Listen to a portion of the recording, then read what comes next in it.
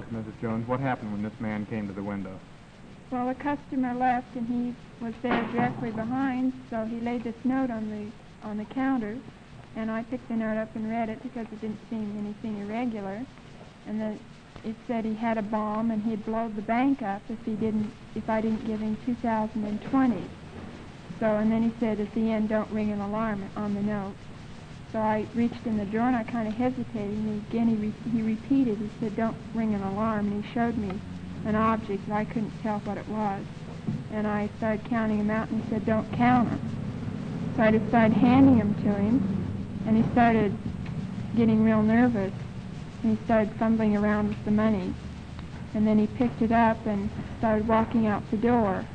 And then I went back and notified an officer. I told Ray that the man had took all my 20s, and Stan heard me, started running toward the front door.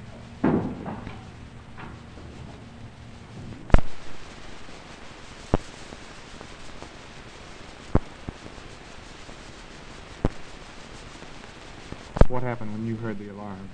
Immediately I looked at the front door and I saw a rather small man step out the front door, so I immediately started after him, and when I got to the parking lot I hollered, and he started to slow down, and then I ran after him, in which I threatened to get the gun, and I stopped him and then brought him back to the conference room.